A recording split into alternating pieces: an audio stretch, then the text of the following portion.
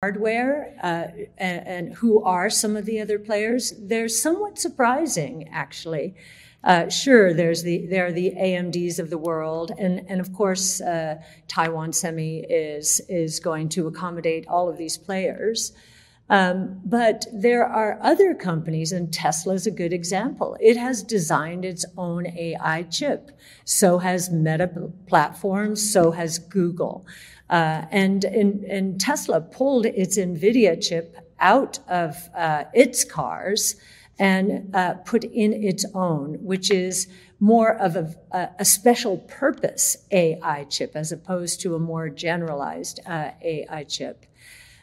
So that's on the hardware side. And then on the software side, what's fascinating today is, to see hardware like NVIDIA get a multiple like 25 or 26 times revenues. That's not times earnings, that's times revenues.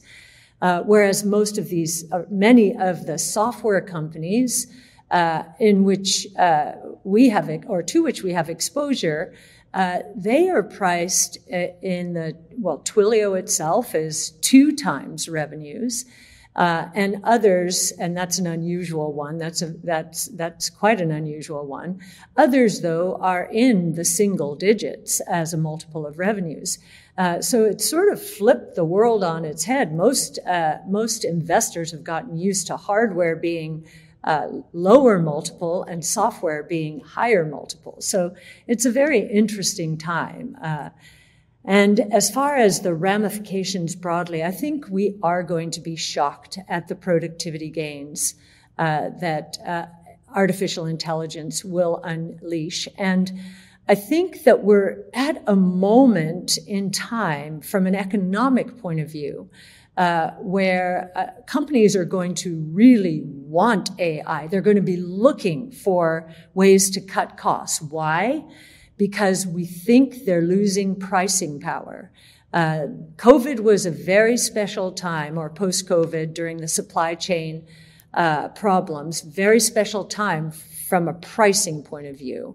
This was a major supply shock to the global economic system. And so pricing power, demand increased relative to supply, pricing power these companies had. They're losing it now. And we believe the economy, and we'll go into this in a moment, is closer to a hard landing. And it is during periods of turmoil and recession that companies and consumers are willing to change the way they're doing things. And we think we're moving into that kind of moment.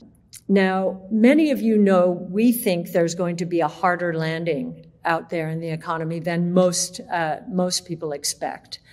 And we're beginning to see that the stock market is actually appreciating. Now, doesn't that seem inconsistent? No. For the past 2 years, when it relates to innovation and for all of 22, for the broader market, we went into a bear market.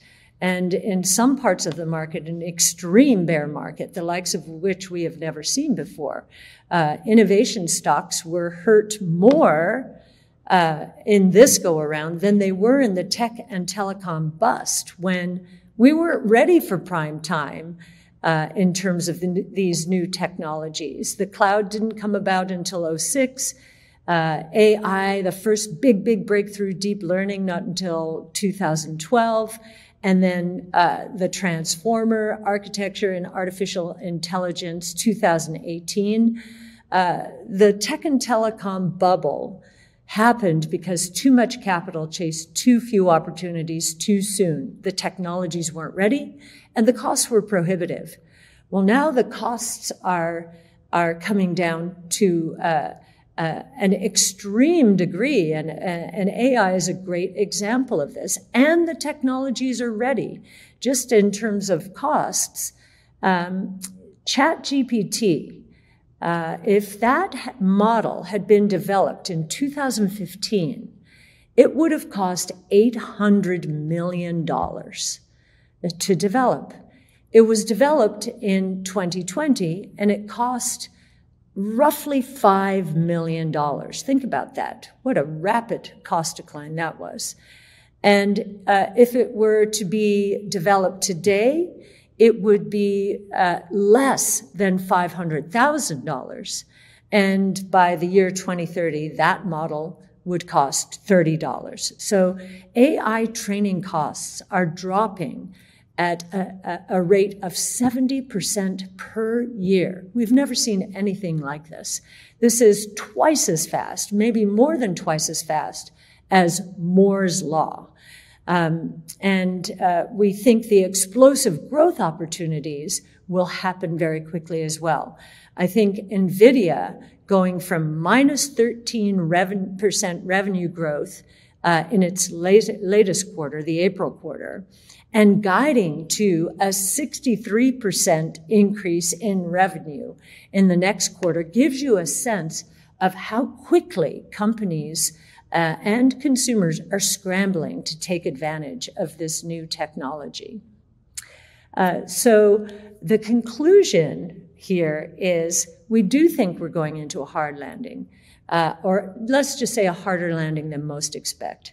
We do think a lot of that is discounted, but it will be uncomfortable enough for companies who are losing pricing power and experiencing margin pressure. It is going to force them to adopt these new technologies faster than otherwise would be the case. Innovation solves problems. It always does. And we believe companies are going to be looking at a major problem, and that is margin degradation that they will want to protect against. An example of the market having discounted a good deal of this bad news is in the last 10 days, Home Depot. Home Depot guided down its same-store sales for the entire year down to something like minus 5% in a range. And when you think about it, Home Depot should be benefiting. It benefited a lot during COVID, of course, but a lot of people are not moving from their homes because their mortgage rates are so low. And today's mortgage rates are so high in comparison that they can't afford to move. And so they are continuing to renovate and fix up their homes. And yet Home Depot is saying its sales are going to fall this year. And what does that mean? That's both price and units at work here. And yet, when it announced that, when it revised down that number, the stock really didn't go down that much. And that's because we went through a bear market last year, and the market in its wisdom saw the future. Now, what is the market looking at? Well, we believe that the market is beginning to discern that interest rates and inflation are going to come down much more than anyone now expects. While the market has been very narrowly focused to mega tech companies, you can look at that in one of two ways. The negative way is, wait a minute, this market is way too narrow. It is rewarding just a few stocks, and that's usually a bad sign. It is sometimes. It certainly was in the late 60s, early 70s with the Nifty 50, and in the Tekken Telecom bubble, which basically rewarded only technology companies. But many other times, it's actually the opposite. It is this narrowing gives way to a broadening out, especially if the economic backdrop improves. And when we say economic backdrop, in this case, inflation and interest rates. And we've been saying for quite some time, we think that the bigger risk going forward out there is not inflation, it's deflation. And we believe that the fixed income markets began to recognize that last October. Mid-October, interest rates, the 10-year Treasury bond yield in the United States peaked at 4.3%. And it is still lower than that at about 3.7% today. So that's the punchline.